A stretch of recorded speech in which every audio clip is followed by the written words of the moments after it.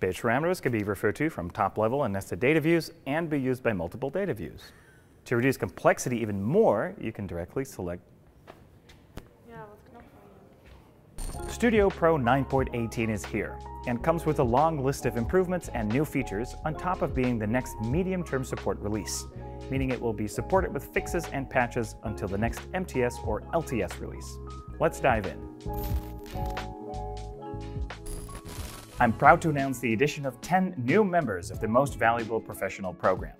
The MVP program awards the most active and knowledgeable developers in the community with a special status, exclusive access, and the tools and support they need to make an even bigger impact on the community and at our customers.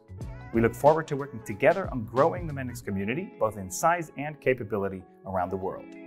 Read the announcement blog to see who were selected and why they earned the title of MVP. We're all racing to get things done faster, and 9.18 is doubling down on performance improvements to make Studio Pro faster, a lot faster. Finding where a document is used and duplicating documents is up to 12 times faster than in Mendix 8, making the experience a lot smoother and more enjoyable. For example, switching tabs is now lightning fast, as well as the app security window. Tables have also received a speed boost. You'll notice this when configuring REST services, enumerations, and other places where tables are used. What else? Starting up Studio Pro without a network connection, the app selector, memory leak fixes so Studio Pro keeps running smoothly, native ARM CPU support so it runs faster in parallels on new Macs like the M1 and on the Surface Pro X from Microsoft. This might just be the best Studio Pro experience yet. But don't take my word for it. Download 9.18 and check it out for yourself. This release comes with a new Page Explorer tool. The Page Explorer makes page building simpler and more powerful by displaying your page structure as a tree view. This provides a quick and clear overview of your page structure. You can also use it to easily add or move widgets by dragging and dropping and copy and pasting. You can even open the widget's properties. We believe the biggest value is for the design mode because the Page Explorer gives it the often needed control. You can find the Page Explorer next to the App Explorer on the left. If it's not active yet, you can activate it in the View menu. We greatly improved our page modeling language by adding support for multiple page parameters. This makes it much easier to use multiple objects on a page that does not have an association. You can now pass multiple arguments when opening a page, just like you're used to with microflows and nanoflows. This makes it simpler, faster, and it keeps your domain model cleaner. It works very much like you're used to, with the addition that you can now add multiple top-level data views, each connected to a different parameter.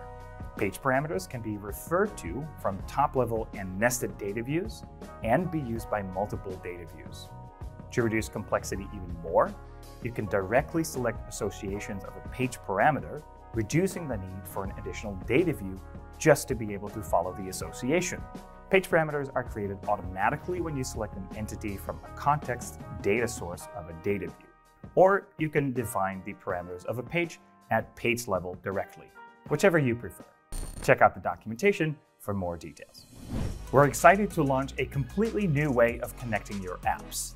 Mendix Business Events can be used to inform applications about important events in your organization in real time without creating a tight dependency between your applications.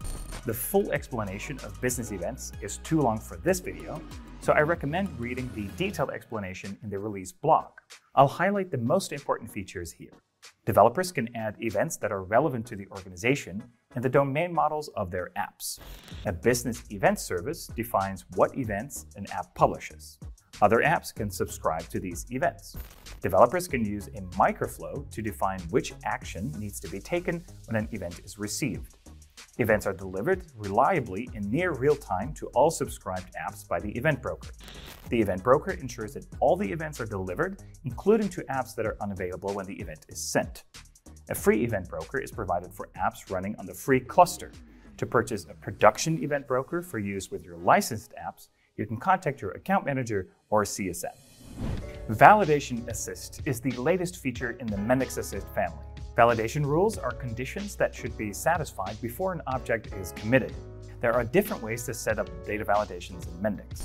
Currently, building data validations in microflows is a manual and repetitive task. Validation Assist helps developers build validation microflows in a more automated way using pre-built expressions.